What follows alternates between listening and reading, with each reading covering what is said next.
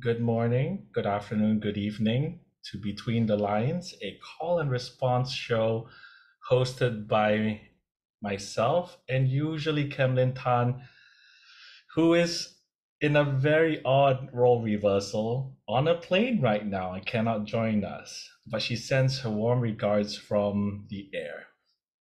And I am incredibly excited to have Eric Valles, the founder of Poetry Festival Singapore, with us. He will have several guests joining, including several of his students who will be reading as well. So we're in for a real treat. So without further ado, I'm going to hand the stage to Eric Valles. Well, thank you very much, Lucian, and all for being here tonight. We are going to talk about starting over, as embodied by that mythical beast that is the phoenix, which is also central to the culture of the Southeast Asian Chinese, or the Peranakans here in Singapore and Malaysia. I'm going to read three poems tonight. The first one is personal. It's about my moving here from Taipei on New Year's Day, the year 2000, at the turn of the millennium. And one of the things that I miss about Taipei is this delicacy called stinky tofu, which is bean curd and vinegar and sour vinegar, and you can smell it from miles away. But I never get to smell that here in Singapore. And this is it, stinky tofu. I'll miss stinky tofu wafting around sundown from non-grilled windows on narrow lanes, like friends made after hours of language exchange. Its sour vinegar is like endless tingxie every morning in class, a bloodletting to master Mandarin, friends of friends crowing, "Are you from Hong Kong?" Brine is flavored with chili and minced meat, like plane tickets and freebies, even a water cooler once, offered to reporters as part of the job, like a color photo next to my column. Tofu is golden like sunlit clouds, shrouding the Taipei Basin in summer. Freewheeling democracy, briefings I half understand, friends half translate. Eating tofu makes strange music, like a slight drizzle and breeze, or an emphatic pause after an IT executive tells me to read out my interview notes.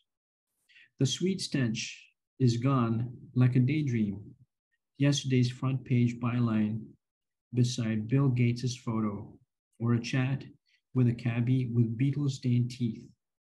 You look Japanese. Stinky tofu, whoever is lucky to gobble you up, cannot make me savor you less, as I recall your glories now as a nameless graduate student in a Dettol-scented Singapore library. That's the end of the poem. And it's about, as I said, my move here in 2000. I was a business reporter in Taipei for Taiwan News, one of three English dailies in Taiwan. And I joined the graduate program of literature in a university here in 2000. Yeah, that's it. That's my personal experience of starting over. The second poem is more serious. It's about the Boxing Day disaster in Sri Lanka and other places here. Okay.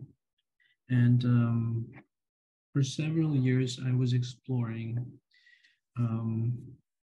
trauma, different types of trauma in poetry, how to depict something unspeakable as psychological wounds using tropes and some sound effects in verses. So this is Acho Reborn. Sunlight pierces through the cigarette ash cloud at fisher folk trembling, an outrigger waddling where fish abound. An eclipse once swallowed their world, claimed both boat owners and humble apprentices, uprooted like water hyacinth or day-old stubble. Dawn at this blue desert past the season of fruit after the Dies Irae is chanted, is unsought, not understood. Ruth lost a child, weaving summer days, a full blossomed hibiscus garden to hungry shadows beneath rays. Mere nightmare? A stump? Once her foot is all too real. Like a reproach, the sea quietly lets cracked depths heal. Where Anung naps, Ruth hopes is safe. On Judgment Day, waves will uncover the dead like thatched mats rolling across the bay. Yesterday was Christmas, as the day before their flood. Ruth dreamt of the maiden who risked life to bear a child destined to shed blood. Sweet gushing of fetal blood tip taps in sync with Ruth's heart and lets her partake of creation.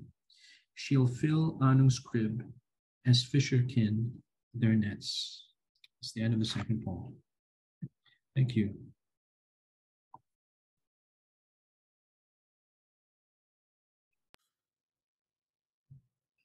Give it up for Eric Valles. Thank you very much, Luciano. So I'm looking forward to tonight, and we've got plenty of voices from everywhere.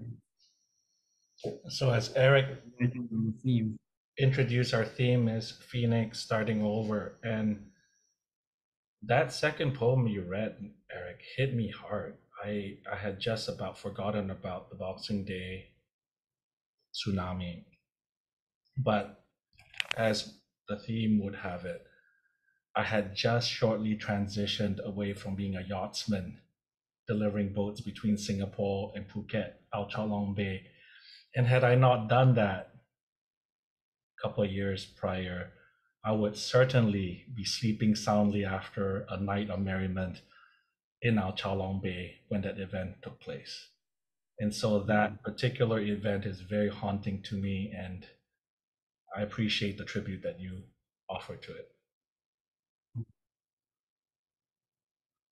Very well. Who would like to offer their poems next? Rick Spizak.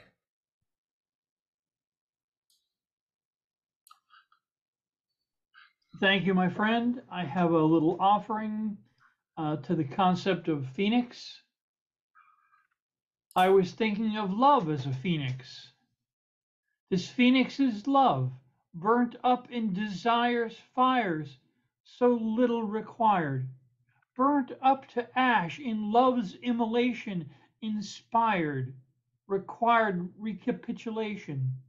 Each day renewed, reborn in love's awful pledge, self-destruction is just part of love's wedge.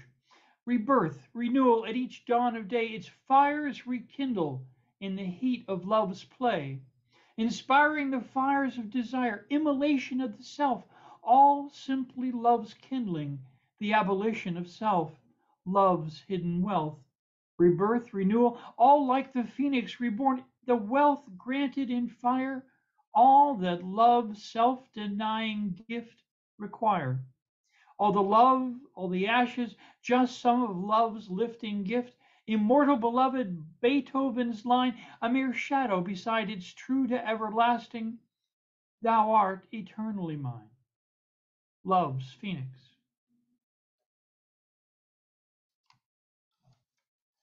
Wonderful. Thank That you. was lovely, Rick. And what inspired you to write that? Well, Phoenix poem? I'm a student very much of philosophy and religion, and I always look to the ancients for suggestions as how to interpret a symbol or some concept. And when I thought of that rebirth, I thought of the morning's renewal and how those we love, those we care for, even though we may have, gone elsewhere in our dreams, we come back to the loves that we know, and that love is refreshed and renewed. I thought of that as the rebirth I wanted to treat on. But thank you, sir. Yeah, it's very good and it's quite deep, and it links with some Asian ideas like of satyagraha, self abasing love that enriches other people. Great.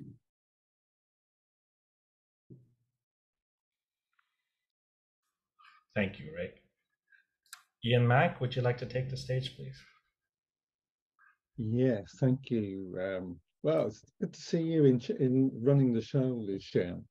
Good to see your face again. Okay. Well, I wrote 2 sonnets, and I put those up on the page. I think some of you may have read that. But then I wrote a longer one, and I was thinking a bit more like long term. Can I share screen? Well, Is it possible? So I think, let's have a look. Here we go. Yeah. So this is the longer poem. It's called Rise and Fall. So maybe a bit gloomy, but thinking about the whole idea of regeneration and the idea of the phoenix rising up from the ashes and past civilizations. So rise and fall. Vague shapes, formless and swirling, emerge from the dust clouds of history's conflicted court of assize.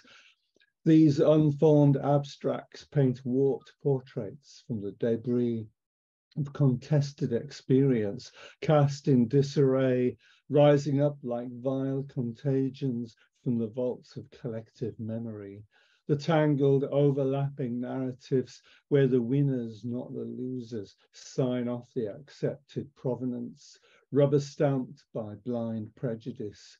The rub of civilization, our own confected origins, slanted barbarously in favor of those primeval forces that reduced Troy to cinders and fabled myths, that saw Rome rise victorious from the fever-strewn Tiber marshes, crowned by the diadem of those 7 hills, erasing those Etruscan upstarts from the palimpsest of recorded heroic deeds, only for them to be dug up in the confessional dirt on the flat of some shovel bum's calloused spade, subject to the revisionism of archaeology, while Caesar's legions marched triumphant along well-engineered highways that still map out the ley lines and threads of connecting networks that underlay our bustling roads and motorways today.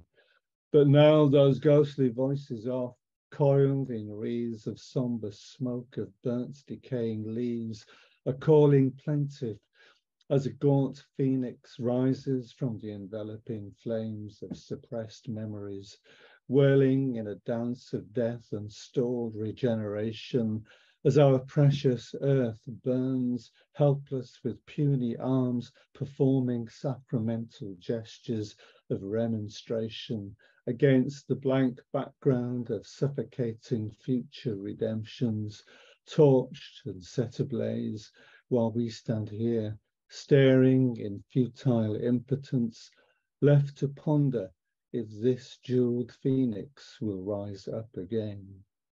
Thanks. Thank you.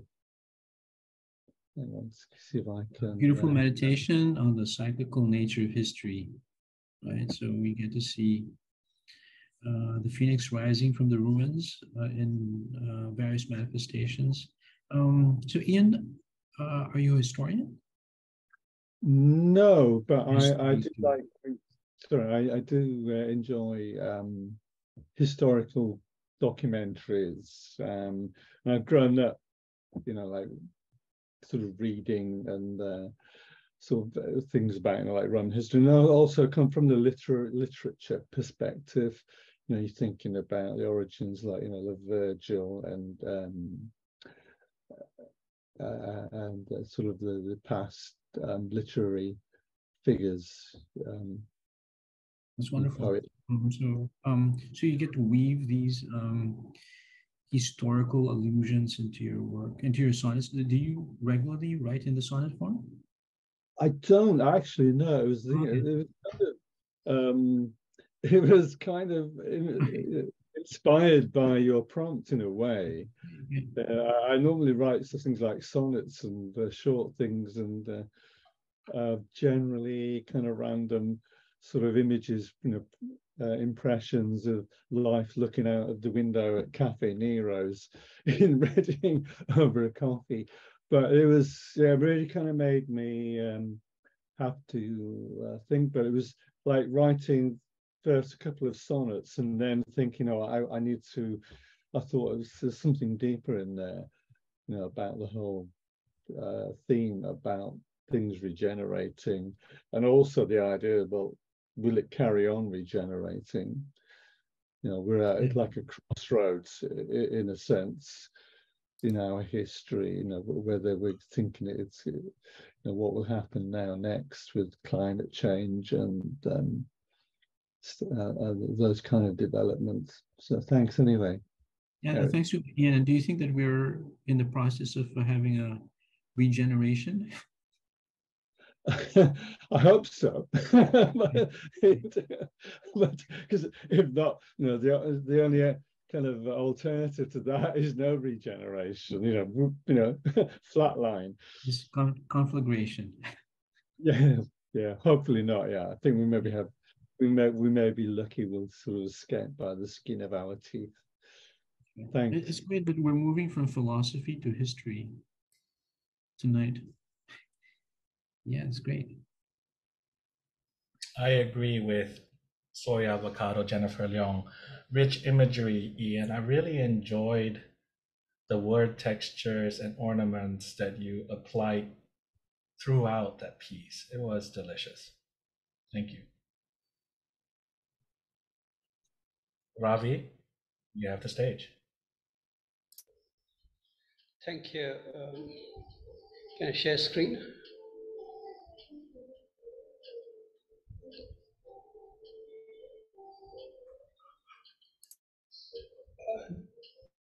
This poem I started a couple of weeks before the prompt was highlighted. So it began as a poem which had really nothing to do with the prompt, but then as it grew and the prompt came up, somewhere it seemed to center itself around the metaphor of the phoenix, though the phoenix doesn't figure in the poem at all. Whatever the poem talks about, perhaps is also, in a way, a monologue that a phoenix may indulge in at some point of time in its existence. So here goes, still center. So much stillness about us, ignored like a car parked, or a branch fallen and rotting, or a shrine after the morning bustle. After all resonance of youth, the heart grows dull and expires like a joss stick, spiraling smoke upon a breeze. In a motionless universe, the reclusive will, like a sunbird, foraying against its reflection, dirties the window pane. A raging old daughter unbuttons itself. There have been hours when near death has made of all the grabbing self a lover, willing away all to stand in quiet happiness. Trust with the soul, it then finds its perch like a bird homing upon a branch in the evening. Then a quietness ensues in which is a sounding, deep and resonant, as though one were traveling beyond all gravity, neither prograde nor retrograde, such irreverence as only the untrammeled spirit can find. In its divine slovenliness, The sprawling cosmos confronts the mind with its immensity. All action then is a melding and a vanishing. Flung utterly, all embodiments fragment, reform. There's a civility in such fracture, which leads to new architecture, to an astral novelty never known before. Is there a will beyond the human mind, beyond all ethics? Unlike us who are caught between savoring power and wanting good, is that will all mastering? Or is it like Agamemnon, caught in the coils of its own power? Born before all birth, is, if there is a beginning at all, progenitor of death, which cannot be born, for death has no death, yet death is and will be as long as the conceiving mind and the suffering soul intertwine on this earth, exist in some living form or another, in the therefores of all causality, the deep suspension upon which floats all being.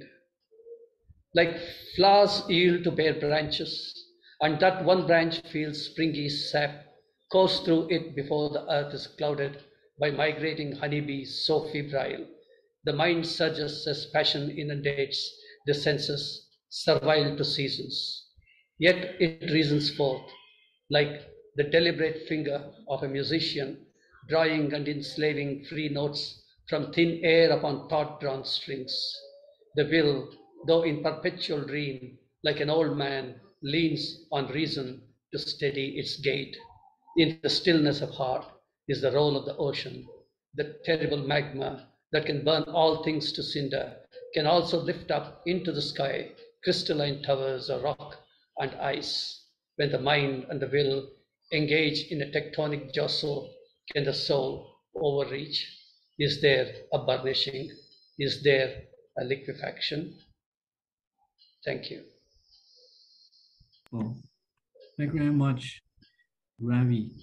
And I like the references to things that are familiar to us here in this part of the world. You mentioned sunbirds with their feathers on fire, and joss sticks whose smoke can curl and fill the air. And there are also references to classical lit, like Agamemnon. So it follows what Ian wrote earlier about Troy. So they're related. Great. So what is the inspiration for this again, Ravi? Excuse me?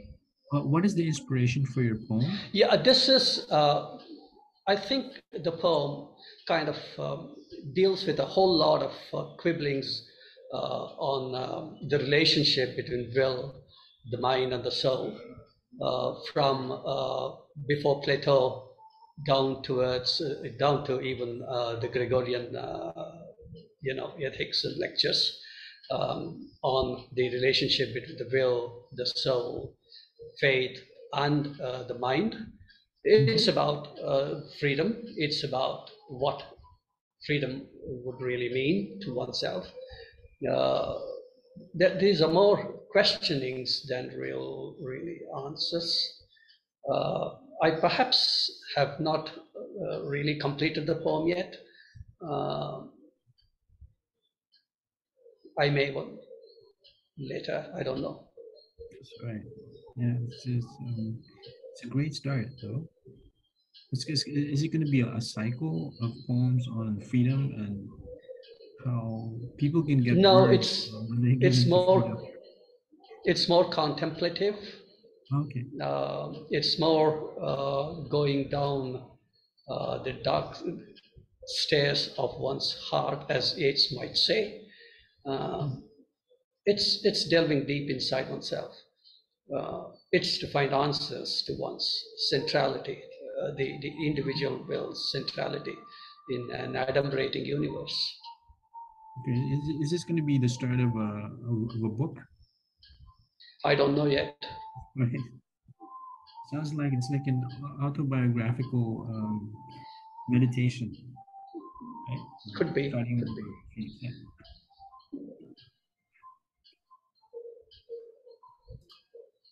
profound stuff. Clive, you ready? Yeah, I'm ready. A bit different from me today. I mean, you all those who know me. I'm a bit of a lunatic, and but I'm going back to a poem I wrote to fit the theme, really. To a poem I wrote about 7 years ago. Everybody who knows me knows that it's not an exaggeration to say spoken word. If it didn't save my life, it certainly rescued it. And this poem is about that. And it's called Spoken Word. It's very original. It sounds absurd, but not long ago, spoken word was something I'd never really heard and thought of as an art form. Never knew there was a scene in which I could play a part. In my isolated heart, there was poetry, yes. I read it and I wrote it, but never really knew that much about it. I had my favourites whose work would strike a chord, but was easily bored by the stuff I didn't understand.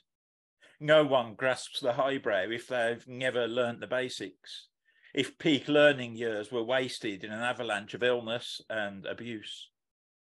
Social skills are poetry, and any ploy can be employed to avoid an effort to fill a void when the pain of being different is an overriding shame. You name it, it came back to haunt me. It's a bit like being unemployed, that impenetrable barrier of needing experience to get a job and a job to get experience. Life was the job I didn't have. I didn't have the knowledge to grab the chances that were clouded in uncertainty and self-doubt. My mind numbed by addiction to prescription drugs. Opioids, barbiturates, antidepressants combined to control the physical pain, but tied creative thought in chains, imprisoned me in cells of sedation, clothed me in self-loathing. It's hard to remember how I escaped this, but I did somehow. Ideas learned to walk again, and at the rising of the sun began to run. I discovered the art that saved me, the scene that gave me hope, by accident. A string of coincidence led me to an open mic, a quivering wreck who rose from the deck to put a voice to words I'd never said, step by step gaining in strength until I reached a point where it all made sense. People understood me, and gradually I learned I could be something more than I would be were it not for this discovery. Now, there are people who seem to like me, people I love dearly who make me happy when they're near me, filling the spaces once contaminated with self-hatred, beaten, bruised and naked. Those who understand, who care, have seen their share of troubles, but have talent oozing out of them with every word they share. This scene is my new drug. It drags you in, it hugs you, and will never let you go. Addiction brings the highs without the lows. And for the first time in my life, I'm certain that the drugs are working. Thank you. That's wonderful, Clive. So spoken word can redeem people. Is this a personal experience, Clive? I'm sorry? Is that a personal experience, how spoken word Yes, can yes, very much so, yes. I mean, these days I'm more into comedy and comic spoken word than serious, but I wouldn't have got there without the platform that I found. And yeah, it completely transformed my life. Absolutely, 100%. And for how long have you been doing spoken word poetry? Since 2014, so nearly 9 years now. Oh, that's great. It's I discovered it all completely, but as I said in the poem, completely by coincidence. A friend of a friend of a friend who I didn't really know, who I only knew on Facebook, bumped into somebody who was at a poetry slam and mentioned me, and sort of we got to know each other, and that, you know, that was that. Started going to open mics, and it just got hooked. Okay. And what was Clive before spoken word like? A wreck, basically. Yeah, I've had a lot of illness throughout my life, and I'm always very shy, and I had a very let's say, difficult childhood.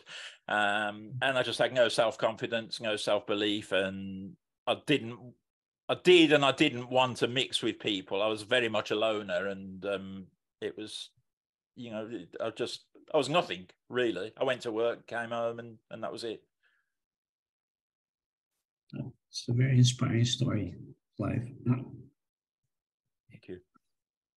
Clive, thank you for your trust, your courage, transparency, vulnerability. It's humbling. Thank you. Avicii, you're next.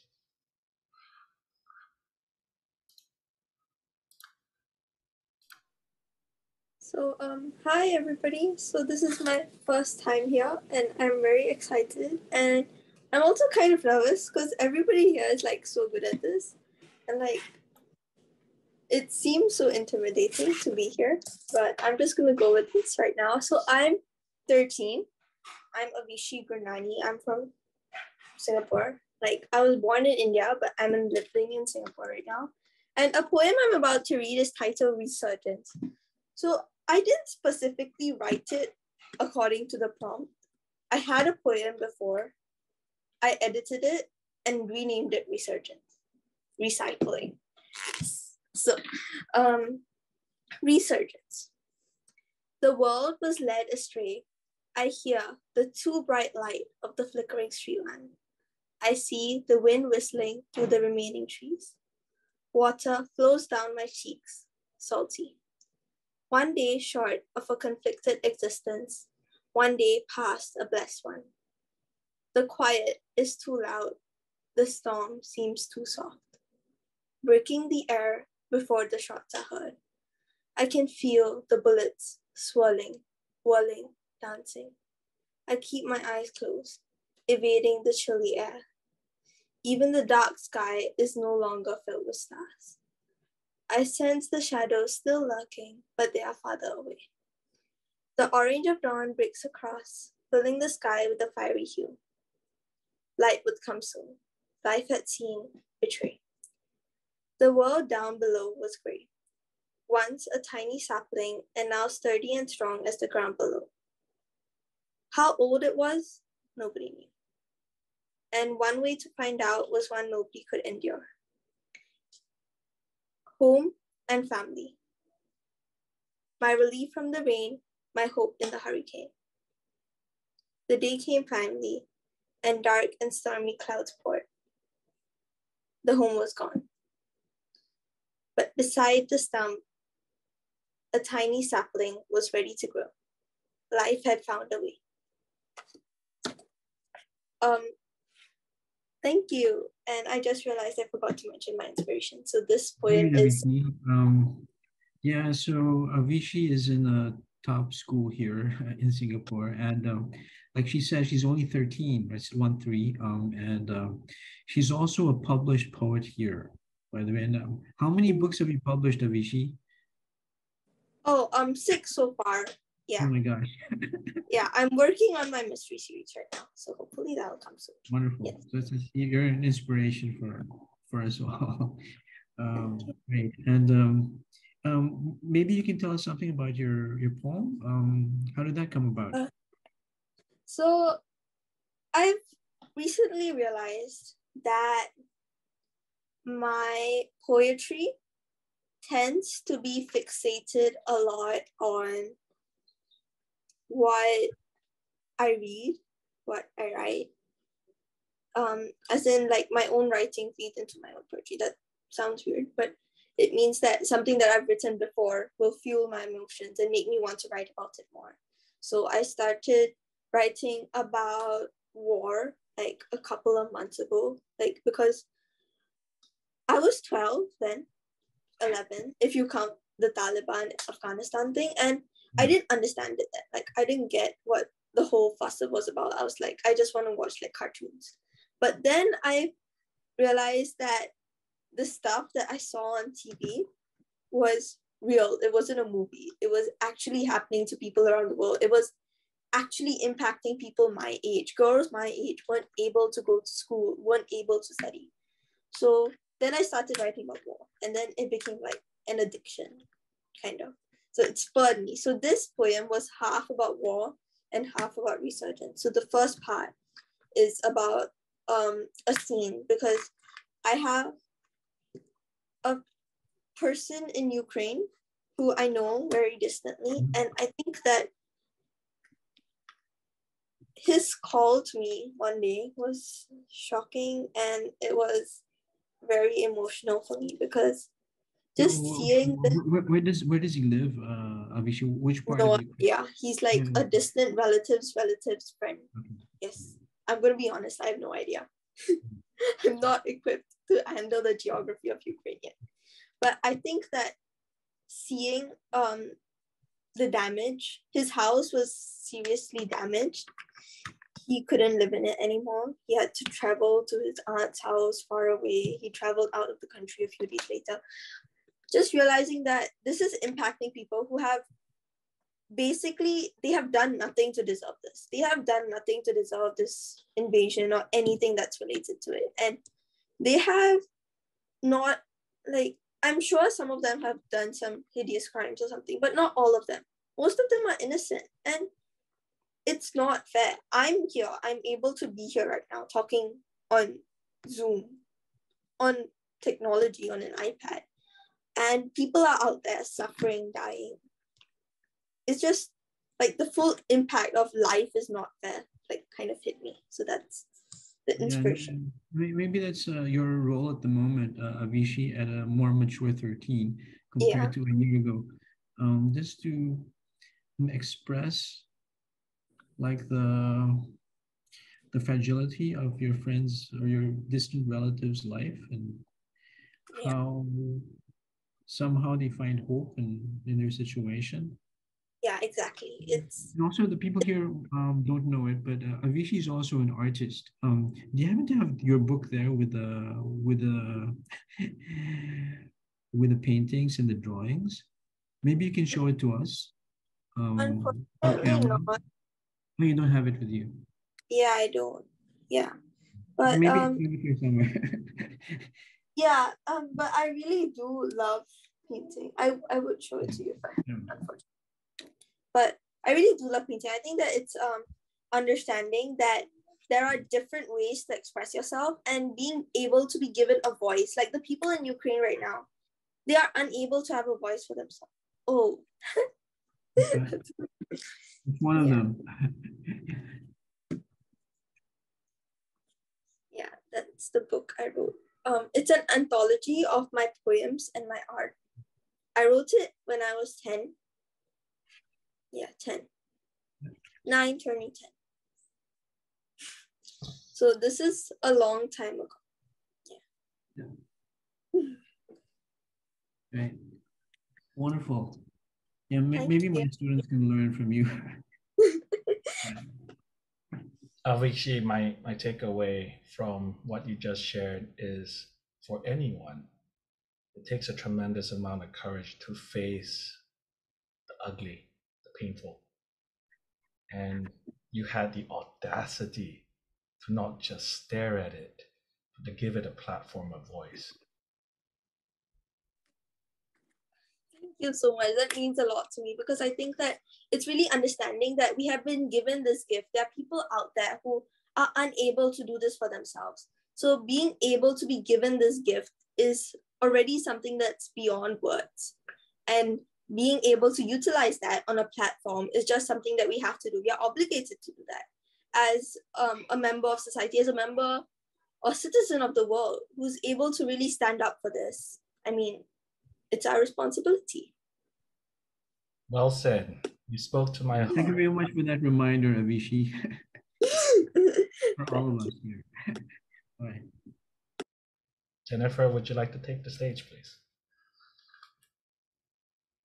Hi.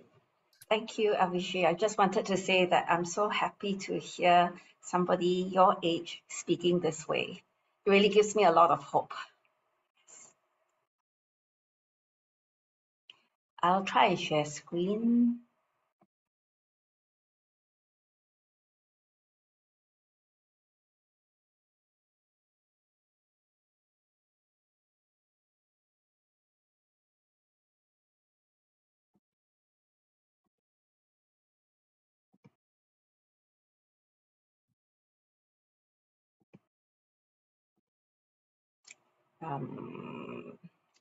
Sorry, am I sharing screen successfully or I'm not? No. Not yet. Okay. I'm just so bad at this. Okay, I'll see how this goes.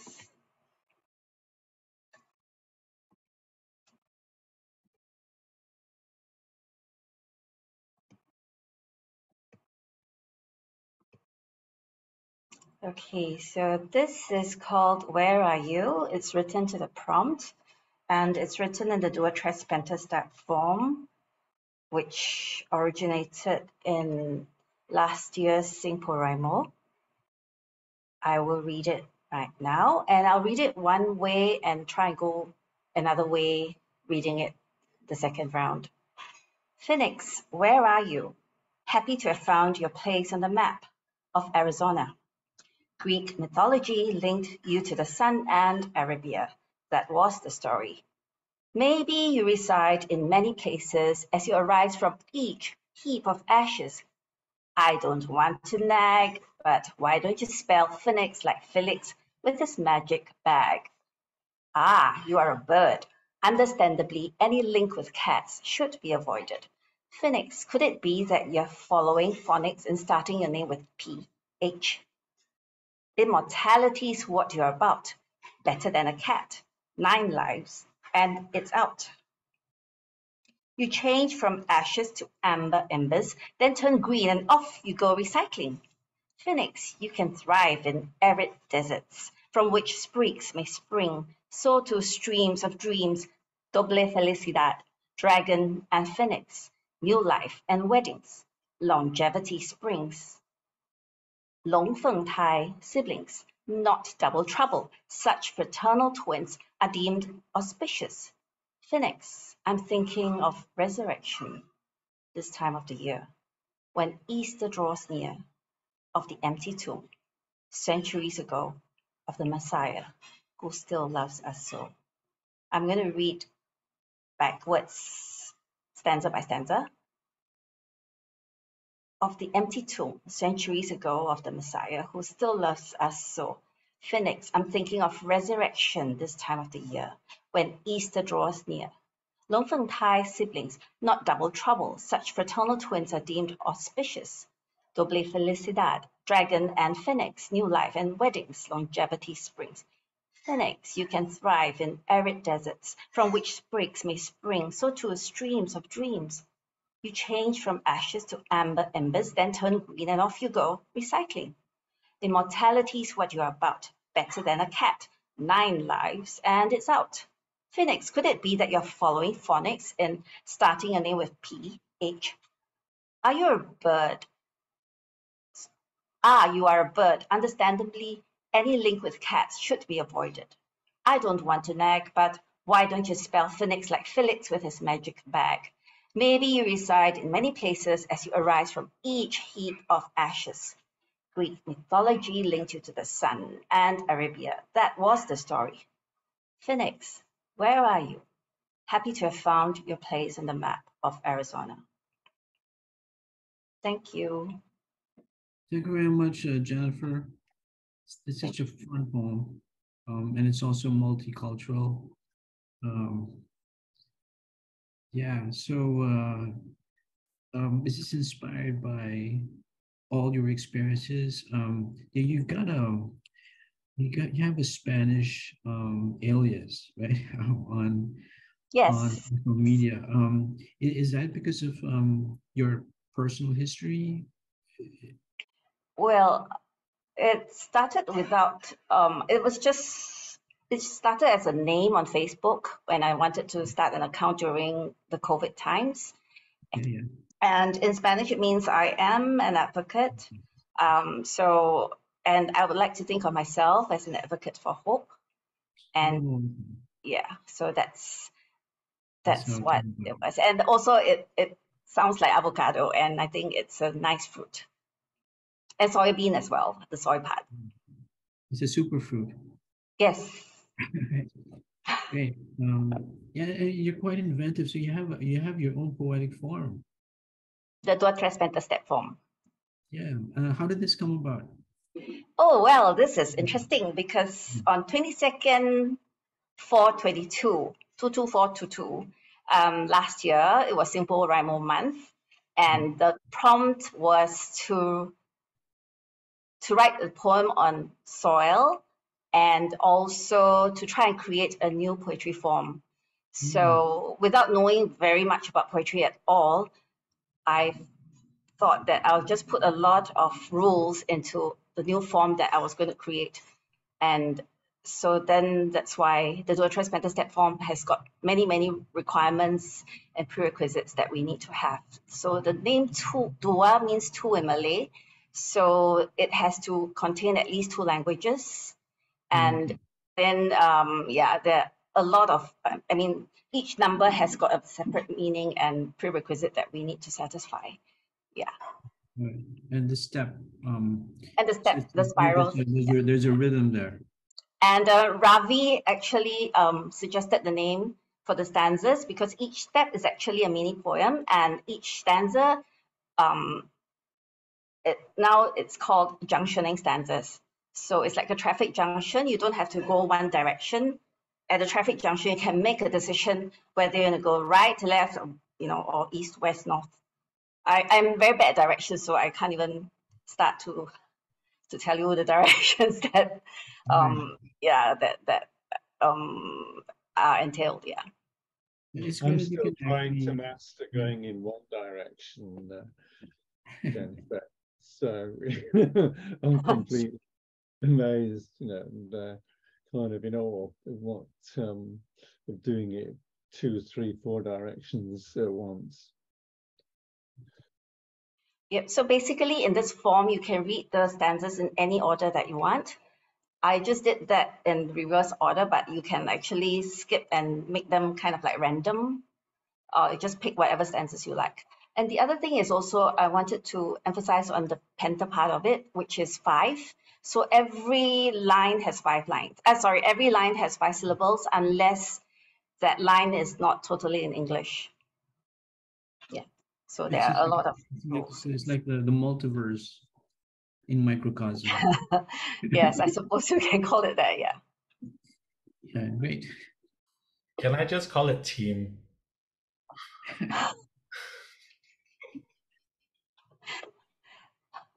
Oh, It's a shorter name, yes. I think, yeah, it would do. team for the rest of you means profoundly deep. Like It's actually very small poems that are just linked together. Yeah, just. Yeah. All right. We're approaching the end of the show. Justin, do you have any interest in presenting something? Okay.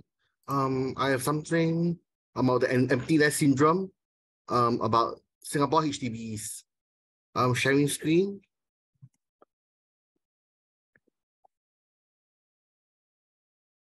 Can you see?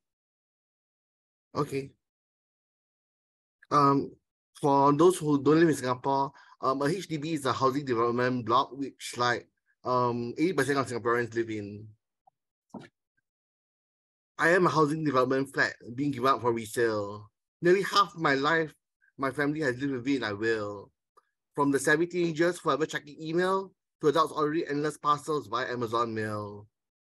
Busy, ever growing old. Now it's time to let them go. This HDB unit will miss them sorely, that's for sure. I already feel empty during family vacations to Kuala Lumpur. Hearing them discuss excitedly about moving plans breaks my heart. Am I fated to live on hollow, forced from my flat dwellers apart? The boisterous boys and gregarious girls grow from asking adults for help with shoelaces to eagerly pestering parents first thing morning to bring them places. Go cycling or swimming, but you promised, was the whine. The great outdoors hold such a lure that kids would pine. The little gestures that mean so much. I'll do the dishes we eat what we like for lunch. Then I vomit out my insides. Men in work boots stamping and rip and tear. Carry out renovation. Moving furniture out in practical practice pairs. Reduce the white walls and strip of bare necessities. Starts me pondering the complexities of HDB identities. A week or so, My breath held and my fingers crossed, I prayed. With my gutted innards haphazardly split outside disarray. Will I get a transplant of people? My heart? A fresh coat of paint? I felt nauseous, even with nothing inside me, feeling lightheaded and faint. There's perplexing drilling going on, and the walls are being torn down. I have a headache, not surprising the drilling, I frown. Will they ever stop? Surely there must be some law about noise pollution. I darkly contemplate a sudden surge causing electrocution. Oh yay, today's the day. The new family is moving in, hooray. I get up my courage and am reborn from ashen despair of yesterday. How apt the boy and girl who now inhabit this flat, who don Hogwarts robe and a sorting hat, from which they attempt to pull forth the stalk of Godric Gryffindor. Look for sign of forthcoming, driven by extraordinary loyalty to the four. Unbeknownst to them, they are the spell components of said Phoenix, as their grandparents sit watching a sappy show, share clinics. And yeah, I give thanks for my humans who my existence illumes, immovable object no longer dreary, with mobile shrieking kids so cheery. Thank you. An epic poem about the heartland of Singapore, Justin. Thank you, Mr. for the promise, Mr. Wills. And I like the details. So you managed to weave in Kuala Lumpur there and Kleenex. Right. Are you writing about family experiences, Justin? I actually lived like in the River Valley area last time. And Yeah. like yeah. So I only recently like moved back to HDB living. Yeah.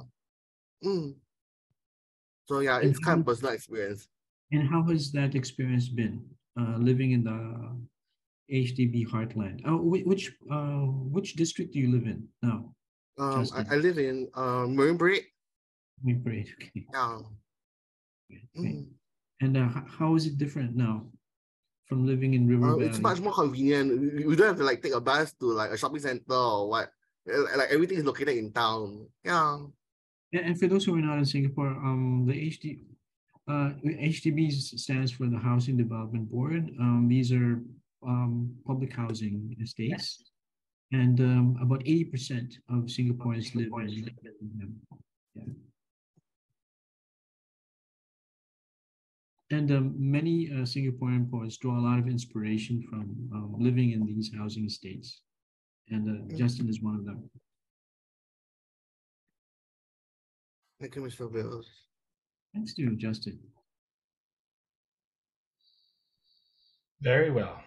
So we're approaching the end of our show. And there's one more who hasn't gone.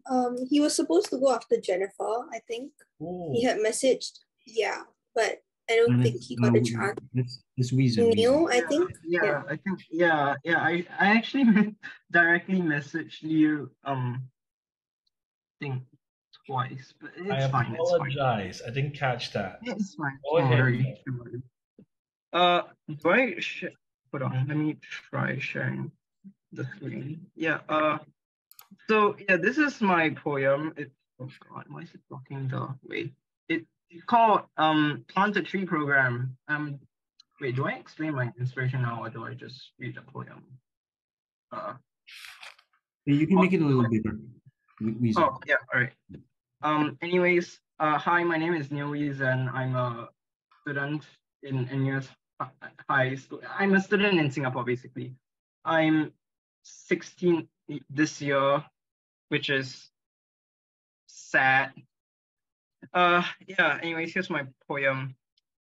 We were all born with a silver chunk hole in our mouths, all lowered into a haphazardly dug hole.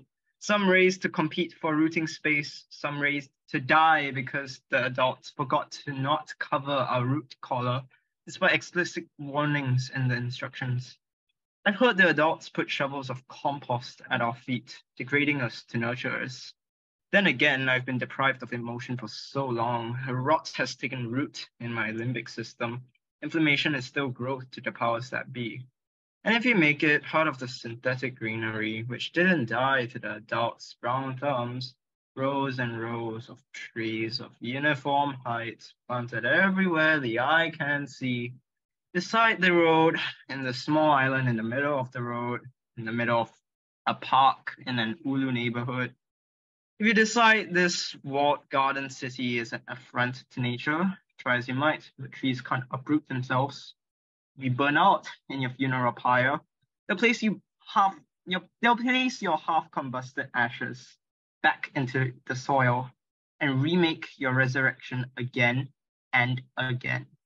Don't worry if you return diminished, as starting anew starts to get old. When we get tired of you getting tired of forever, we'll use your ashes as fertilizer, productivity with sustainability. So this poem was actually written not for this at first.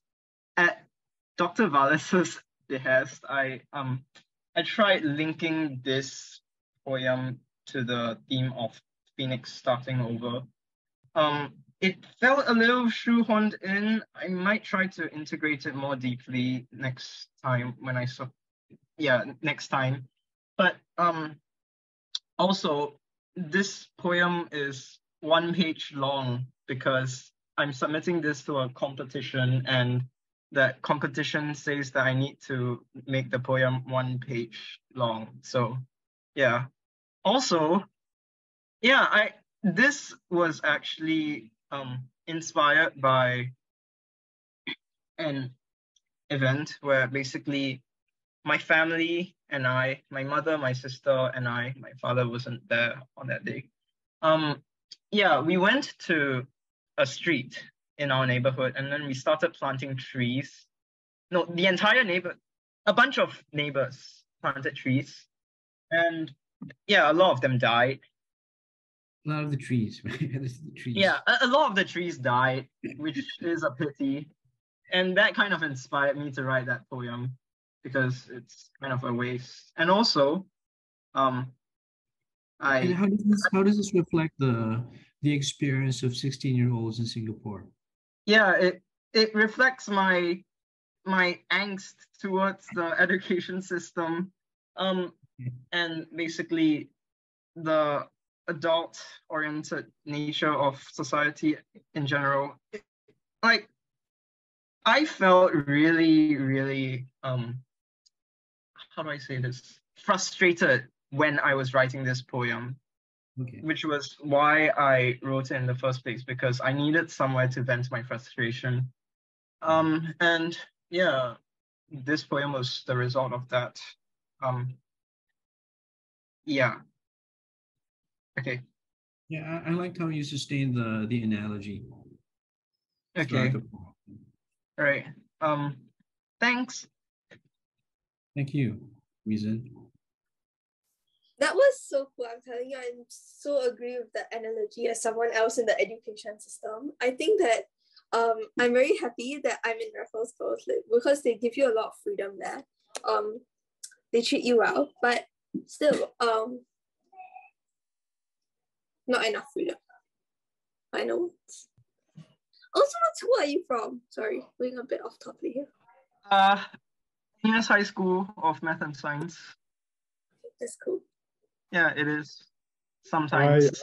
I'm an examiner or an assistant examiner for Cambridge International, and I mark a lot of English papers there, and not that I would know if it was you, Oceania. We don't get given the names, we just get a number on there, so your identity is safe.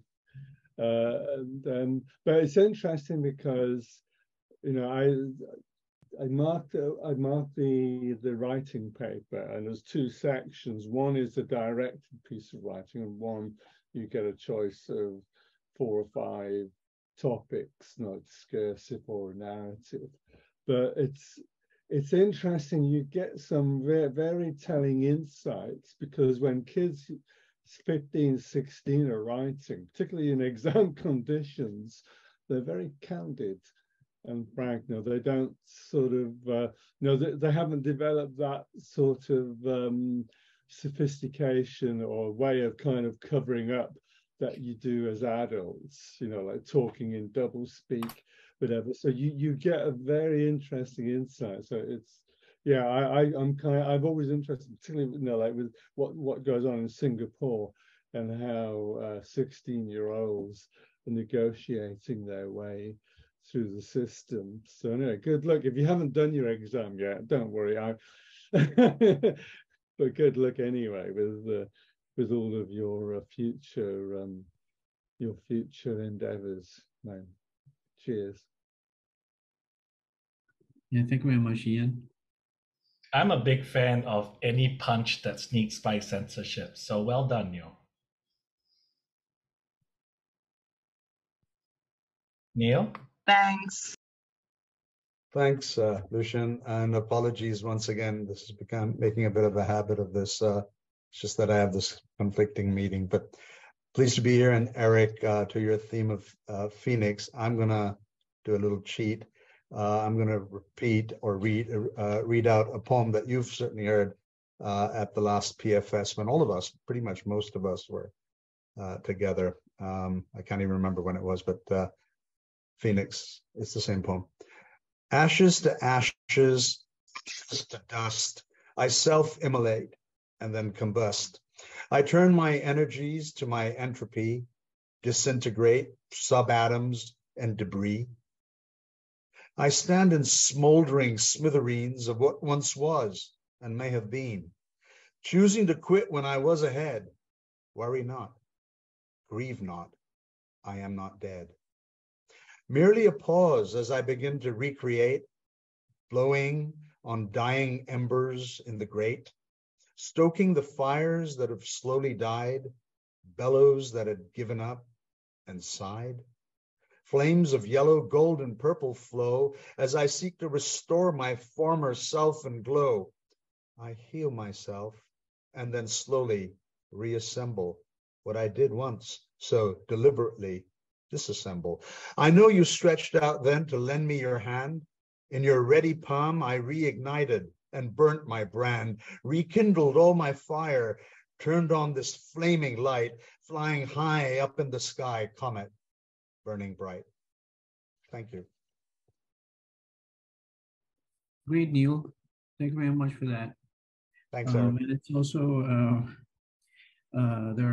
there's a scientific element to it that I'm sure Weezen could appreciate, since he's a science student. All right. Yeah, Neil. Yeah, what's the inspiration for that work?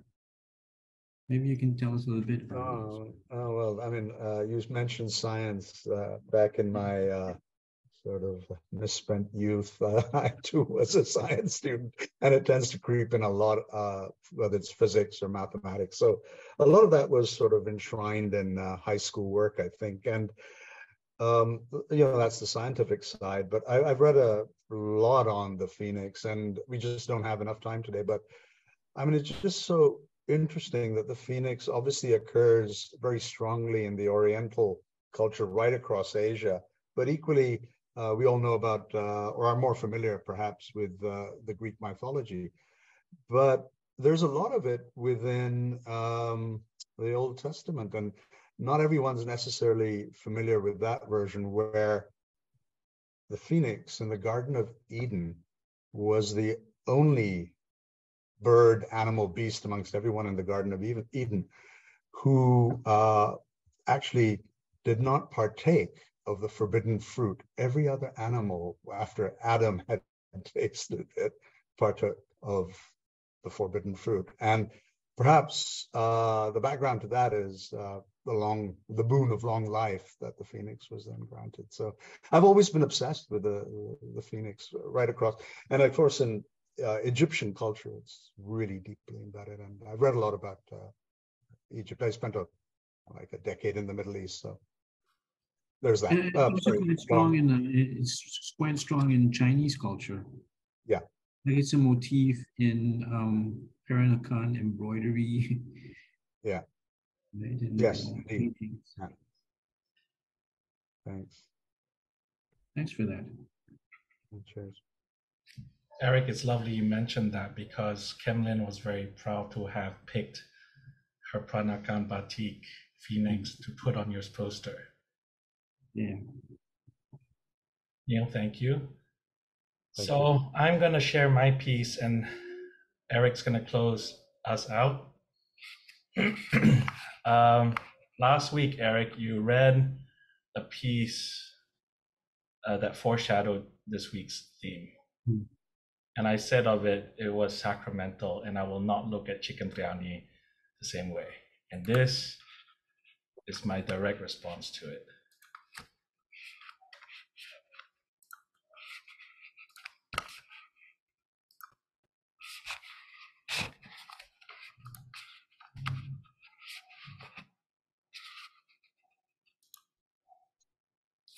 Ascending the Phoenix, a twin cinema by Lucian Tan.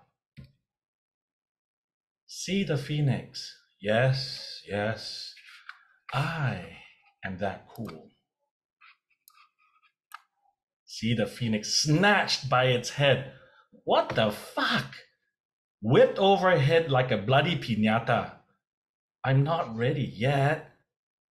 Iridescent green and orange feathers stripped. Hey, those were expensive. Exposing scrawny body. Yikes. Feeling insecure. Guts ripped out. Nobody should have to see that. Body dismembered with whacks of a cleave. Feeling VIOLATED. Dustings of garam masala, turmeric, and chili. Ooh, aromatics. I smell good. So good. So fine. Dun, dun, dun, dun. Cardamom, clove, cinnamon, star anise. Yes, yes, yes. Caraway mace. Feeling regal. Sauteed onion, rice. So comfy, like a warm blanket. Steamed under pressure. Pressure pushing down on me, pressing down on you. No man asked for.